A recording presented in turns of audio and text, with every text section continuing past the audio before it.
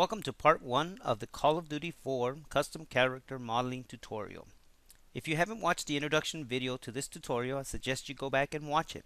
It explains the programs you will need, some prerequisites to this tutorial, and my contact information. In this part of the tutorial, we are going to create some much needed shortcuts, create and set up a folder for your model and texture files, discuss initial setup of programs used, and discuss the initial import of your model file. Let's begin with shortcuts. Adding shortcuts to your desktop will ease and speed the process of your modeling and modding tasks. I strongly urge you to do the same, as I will be using them throughout this process. The most important shortcut to have on your desktop when modding for Call of Duty 4 is the Call of Duty 4 folder.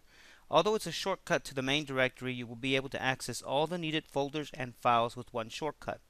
Navigate to your Call of Duty 4 by clicking Start, My Computer, C Drive, Program Files, Activision, Call of Duty 4.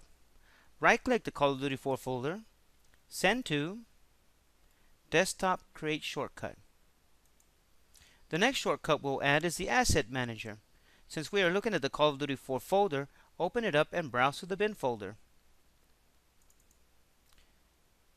Find the bin folder, open it up, find the Asset Manager.exe, right-click, Send to,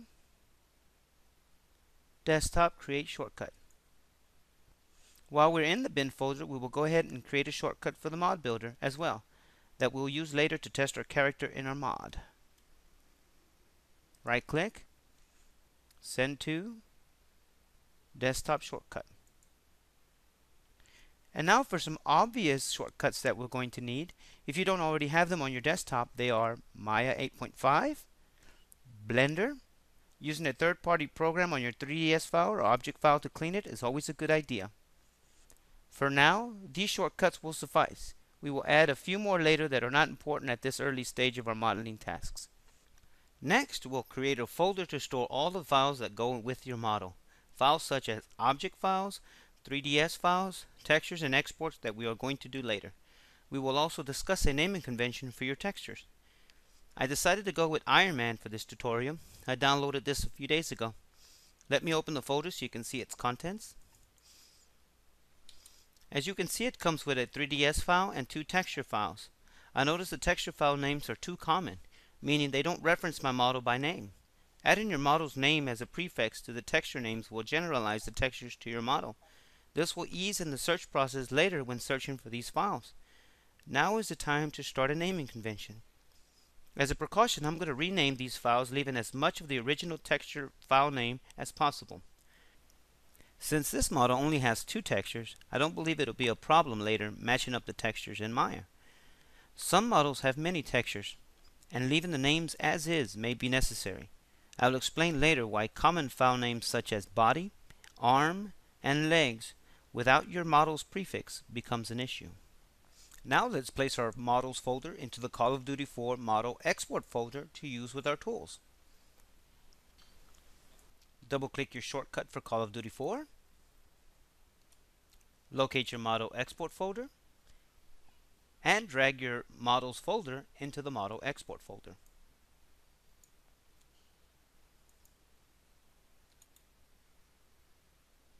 In this section, we'll talk about cleaning your file using Blender. Now, this is a custom modeling tutorial, so I will use a custom model, not something exported from the Call of Duty 4 Xmodel exporter. Your model may have come from a file you downloaded or something created straight from your imagination.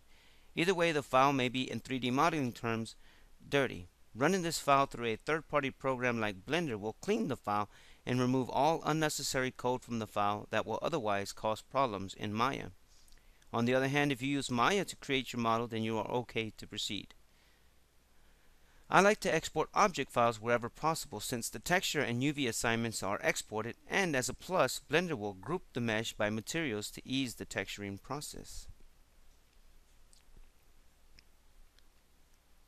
Upon initial startup of Blender, you'll get a command prompt asking for Python 2.5. Blender needs Python 2.5 installed in order to run. In the main 3D window, you have a box. The box is a polygon primitive and is created whenever a new file is created. Place your mouse over the box and hit delete on your keyboard, then select erase selected object. We do not want this box in our model when we import and export. And now let's navigate to our 3ds file for Iron Man by clicking File, Import, 3ds.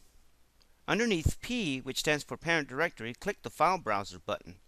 Navigate to C, Program Files, Activision, Call of Duty 4, Model Export, and then your Models folder. Find your 3ds file, right-click to highlight, left-click to select, then click Import 3ds. Now it's time to export the file. Click File, Export, Object. Give your export a name. In my case, it's Iron Man. Click on Export Wavefront Object. In the Export Options dialog box, select Material Groups, then Export.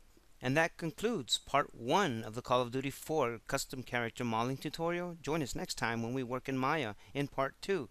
Thank you for watching.